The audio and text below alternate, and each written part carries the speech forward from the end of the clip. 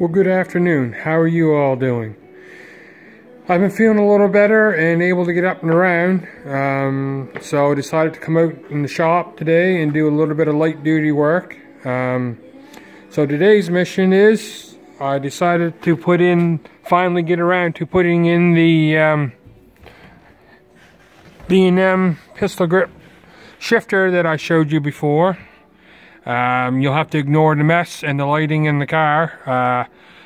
Getting ready to strip the wire out of it to completely rewire the car with a painless kit. But anyway, and ignore the console. It's a little rough, but this is just for mock-up. I have a brand new console to go in it.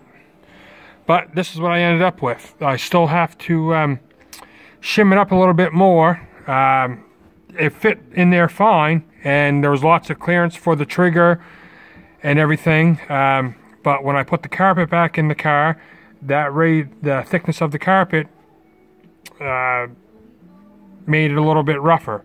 So I just have to shim it up a little bit more, and it should be good. It works pretty good. I finally got my momentary switch put on, like I showed in a previous video. So that's going to be for my line lock. The shifter itself works pretty good. And you come back to low gear, second, and you pull your trigger and hold it. It goes into drive, and you got your neutral, and then down here you have your reverse lockout. Push it, goes into reverse, and then up into park.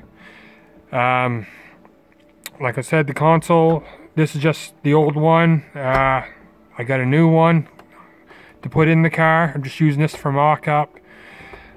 Now what I'm going to do here is this is the original shifter plate for it. Had the original shifter was the old horseshoe shape. It would come up, over, and down, and you had a trigger in the middle.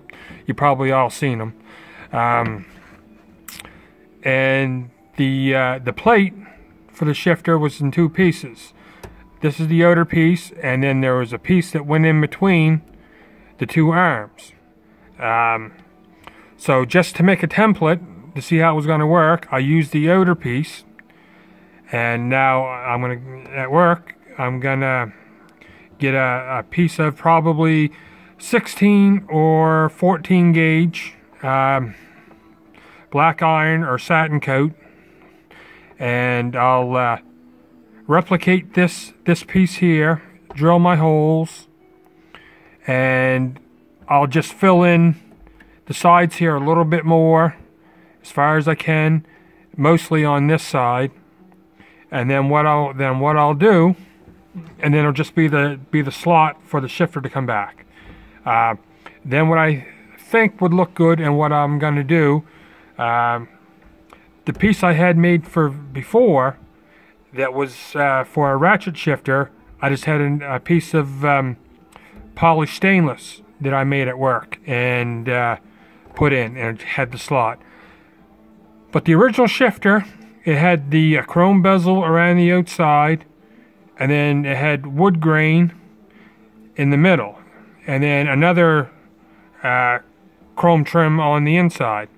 So what I think I'm going to do is I'm going to take my piece of metal, like I said I was going to do. Then I'm going to take it to my friend Nadine, who has Pleasantville Signs. They do really good work, signage, wraps, decals, all that. So what I'll get her to do is I'll get her to make a wrap for my piece of metal that will have a chrome looking trim ring on the outside, wood grain, and then a little trim ring around the shifter in the middle again. So that should turn out pretty good, and if I do anything else, I'll let you know. If not, have a good day.